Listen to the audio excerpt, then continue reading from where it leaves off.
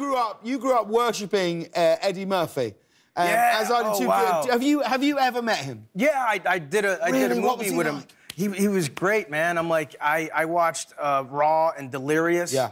Like, you know, 100 times at least each, you know.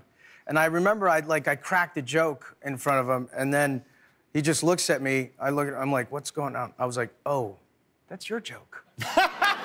Yeah. You said Eddie Murphy's own material to Eddie Murphy. Yeah, and he was like, damn right. I was like, oh!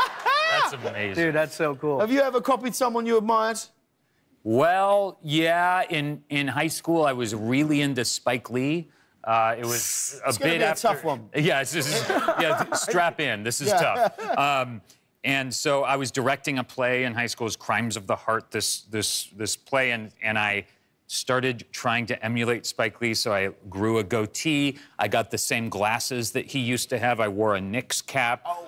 I even wore an African medallion, the leather medallion. I wore that. And for a high school play? A high school play. He's a method actor, dude. I love, and I still do love Spike Lee's play, but I tried to dress and kind of, and it was, now you look at photos and it's a real bummer.